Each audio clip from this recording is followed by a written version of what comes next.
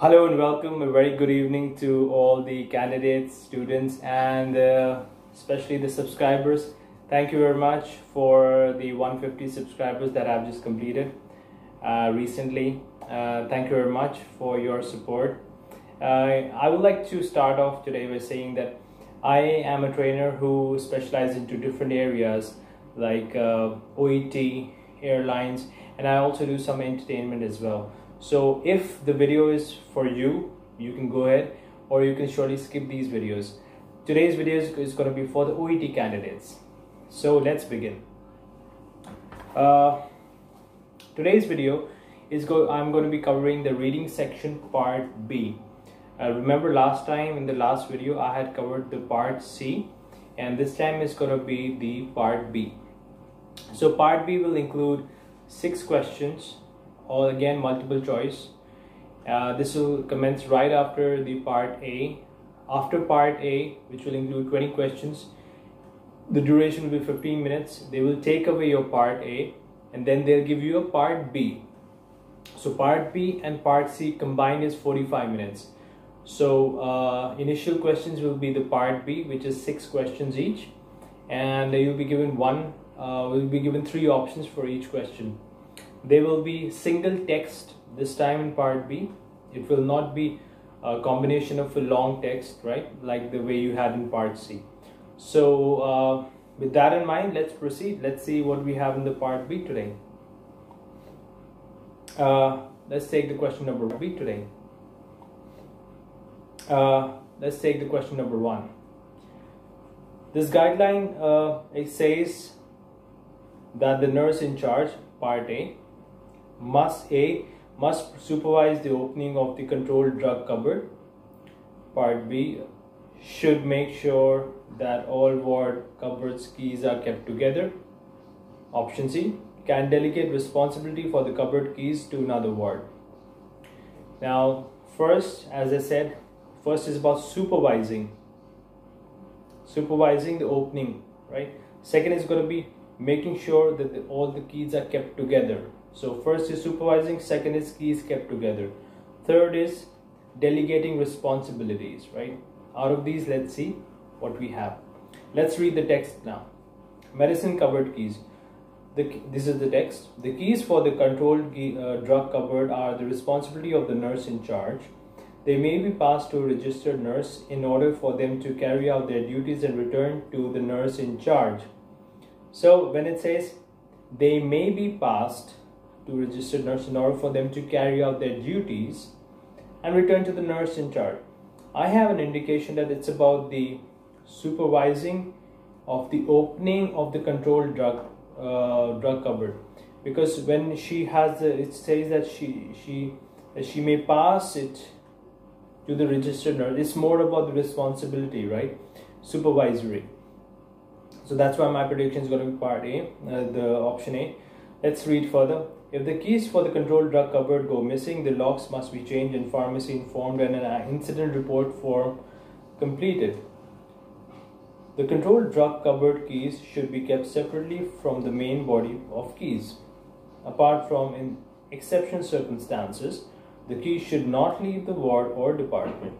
If necessary, the nurse in charge should arrange for the keys to be held in a neighboring ward or department by the nurse in charge there. So here, so there you can see, even the last sentence, if necessary, nurse in charge should arrange the keys to be held in a neighboring ward or department by the nurse in charge. Well, this sentence is giving me an indication that C should be the answer, because it says can delegate responsibility for the cupboard keys to another ward. So here the another word is coming in, which I can see in the last sentence. It says if necessary, the nurse in charge should arrange for the keys to be held in a neighboring ward or department by the nurse in charge. So here neighboring ward gives us an indication that it is the cupboard keys to another ward, right? And then if necessary, the nurse in charge should arrange. So should arrange means delegating responsibility. So you see, initially I was going for option A, but now on reading further, I see that the C is the right answer. So this is how you That's why it's important to read the full text.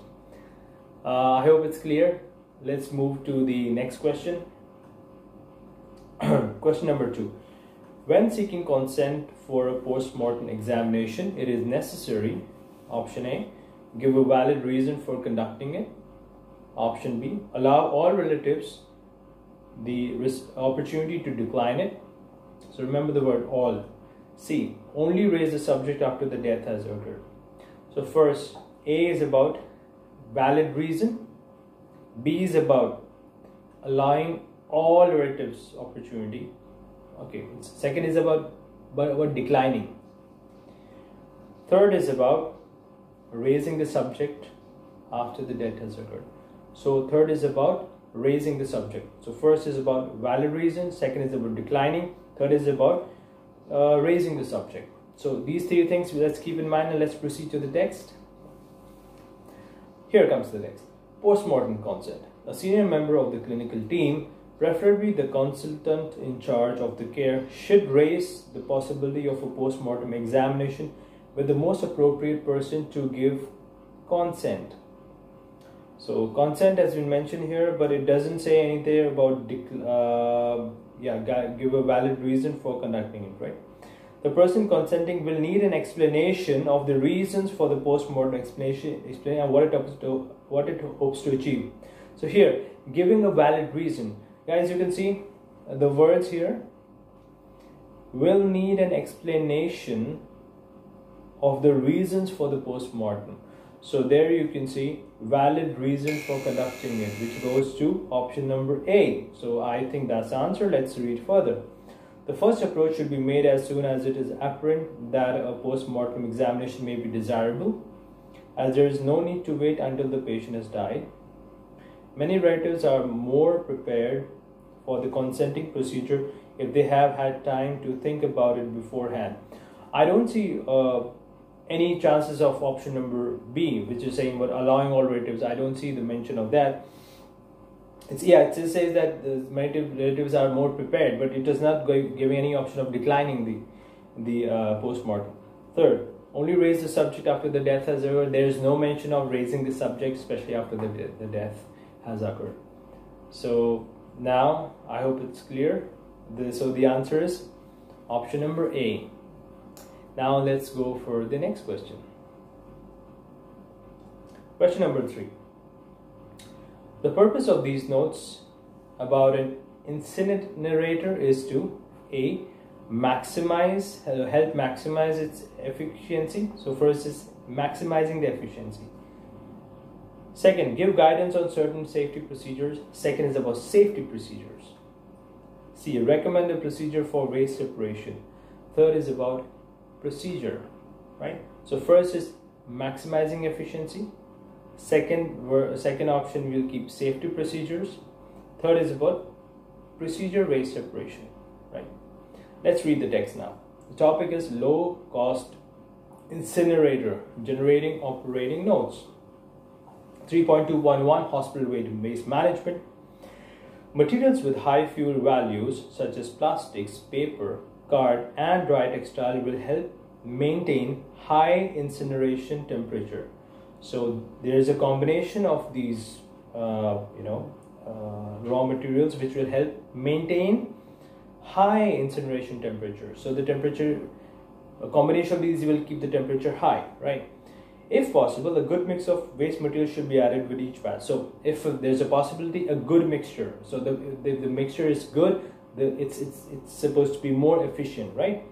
This can be achieved by having the various types of waste material loaded into separate bags at source, that is wards and laboratories, and clearly labeled. It is not recommended that the operator sorts and mixes waste prior to incineration, as this is potentially hazardous. Well, here the mention of safety is there when it says potentially hazardous, but it is not a guidance to the safety procedure. Second, if possible, some plastic material should be added with each batch of waste, as this burns at high temperatures. However, so if possible, some plastic materials should be added, if possible, right? However is again a connector, which is a contrasting word. Care and judgment will be needed as too much plastic will create. So it says, however, care and judgment will be needed as too much plastic will create dense dark smoke. So care will be needed stands for the safety, right? But now if you look at the question just to begin with, it says the purpose of these notes about an incinerator is to. So let's talk about the purpose, the overall. So just look at the bigger picture. Why were these notes mentioned in the first place? So first it says helps maximize its efficiency. Efficiency is something like, for example, there's one car which for 1 liter of fuel which goes for 60 kilometers, right? Car A. And then there's car B which goes for 1 liter, which goes for 80 kilometers. So now the car which will be going for a longer time, which can run a longer time, will be considered to be more efficient, right? So which means less cost and more output. So what I see here is that when the heading of the text is a low cost incinerator, so it's about everything is about the efficiency, right? The low cost. So that is what is our indication. So which means the word efficiency is what's going to be in my mind, which is the option A. It does mention about the safety, but that is not the purpose of the notes. The safety factor is mentioned, but that is, remember, the question is, again, as I said in the last video, it is very important to understand that we have the question right, because that's the starting point, right? If that was not clear in our mind, we might have attempted for something like B, which is give guidance on certain safety procedure, because it is giving guidance, but then that is not the purpose. The purpose, it's a low cost incinerator, so it's for efficiency. Secondly, if possible, a good waste material should be added with each batch, right? So also about high temperature, high fuel values such as plastics, paper, card, and dye textile will help maintain high incineration temperature, right? So it is the whole purpose of it is to maintain a high temperature by giving a good mix of the raw materials, which will result in an efficiency. Why? Because this is a low cost incinerator. It might be a little bit complex. If you want, you can just go back and re-listen to the video and even pause and look at the text, and it'll be clear. If you have any questions or if you have any doubts with this question, please leave in the comments so I can address them separately. So now let's come to the question number 4. It's going to be the last question I'm going to take for this video. What does the manual tell us about spacer devices? So the question is, what does the manual tell us, right? Option A, patients should try out a number of devices with their inhaler. So first is about trying number of devices. B, they enable the patient to receive more of the prescribed medicine. So second is receiving more medicine. Third, children should be given spacers which are smaller than those for adults. So C is about smaller spacers for children. So first is about number of devices. Second is about receiving more medicine. Third is about children getting spacers, right? Smaller spacers. Let's read the text now. Manual extract, spacer devices for asthma patients. That's the heading. Spacer devices remove the need for coordination between actuation of a pressurized meter dose inhaler and inhalation. Okay. In addition, the device allows more time for evaporation of the propellant so that a larger portion of the particles can be inhaled and deposited in the lungs. Here I have an indication that this might be the answer, because it says larger portion of the particles can be inhaled. Larger portion means more medication, right? More medications so that it can help the patient receive more medication, which I see is in option number B. Enable the patient to receive more of the prescribed medication. So I will keep that as the answer. Let's move forward and see if there is any other change. Spacer devices are particularly useful for patients with poor inhalation technique.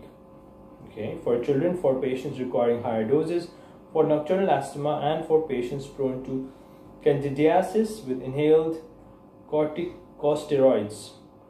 So it mentions about children spacer device, but it doesn't say anything that the spacers should be smaller, right? Which is option number C. It doesn't say about that. The size of the spacer is important. Here, the size is going to be mentioned. The large spacers with a one-way valve being more effective.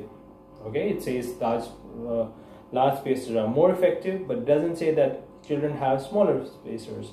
It is important to prescribe a spacer device that is compatible with the metered dose inhaler. Okay, spacer devices should not be regarded as interchangeable. Patients should be advised not to switch between spacer devices. So the last option, the last sentence, patients should be advised not to switch between spacer devices. So first option A is ruled out anyway, because it says patients should try out a number of devices. Last sentence rules it out anyway. Option number C, I don't see it fitting in anywhere. It does mention that the size of the spacer, but doesn't specify that the children's has to be or should be given smaller spacers. I come back to my earlier prediction, which is answer B. They enable patient to receive more of the prescribed medicine. Why? Because if you see the line number 3, so that a large portion of the particles can be inhaled and deposited in the lungs. So there's your answer. It's answer B. I hope that the part B explanation is also crystal clear, the way it was in the last video. Thank you for the good response. I hope that you are all understanding this detailed explanation. I'm picking up each question, I'm trying to go into the details of the keywords. Make sure that for every option you have 1 or 2 words in your mind planted. And I would like to advise you that reading exam is more about short-term, carrying that short-term memory like you have in a computer RAM. You have to look at the options quick, right? 1.5 or 2 minutes maximum to be given to each question. After that, you need to carry that, as I told, those keywords with you, those 3 keywords, carry it till the time you reach your text and you give the answer. Then you drop those words. Then you carry the next 3 words for the next question. So it's going to be a carry, drop, carry, drop, carry, drop. That kind of a procedure will be happening throughout the reading text, right? So if try to practice it, picking up those words from each option and carrying those words till the time you get the answer, then dropping them, right? In the first few days, concentrate on the accuracy. Accuracy is the first thing that you need to concentrate on. Then you go for the timer. Of course, timer is important, right? Because it's a 1-hour test and you have to answer 42 questions, and then there's no negative marking, which is a good part. For now, focus on your accuracy. If you have any questions, leave in the comments so that I know if you're getting the detailed explanation or not. If you need specialized attention, of course, classes are being offered. The contact number is mentioned already, right? So use this time to focus on your goals, right? And any feedback which you have or any improvement or ideas, leave in the comment section. Let me know so that I can improve it, so that I can deliver a better product for you. Thank you very much. Stay safe and do your best.